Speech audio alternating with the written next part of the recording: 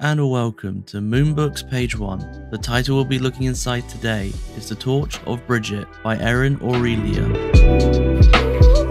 I first met Brighid during a Reiki attunement, a ritual process of becoming attuned to perform a form of hands-on energy healing in the blast of the hot, healing energy that coursed through my body as my chakras were opened to receive it. What I saw and felt was Brighid's bright flame, and its heat charged me like electricity.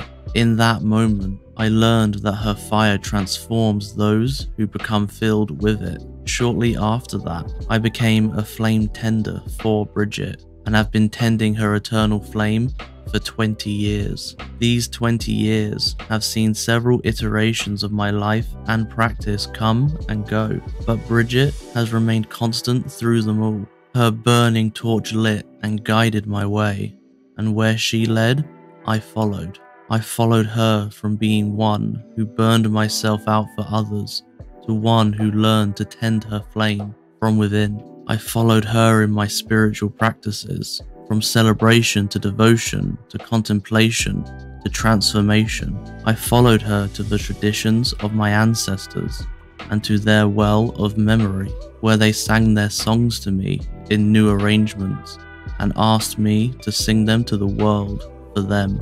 The practice I am sharing in these pages is one such song. I always looked forward to and enjoyed my flame tending vigils. They were times for communication with Brighid, for sitting in and being held by her energy. She both soothed and vitalized me. After many years of tending her flame, I longed for some more frequent, regular practice for communing with her, not only every 20 days, as run the flame tending vigils. I also craved more regular fellowship with Brighid devotees than I was experiencing in the order I was tending with at the time. If you would like to continue through this book, it is available on our online store, or alternatively, you can ask your local bookstores to order it in for you.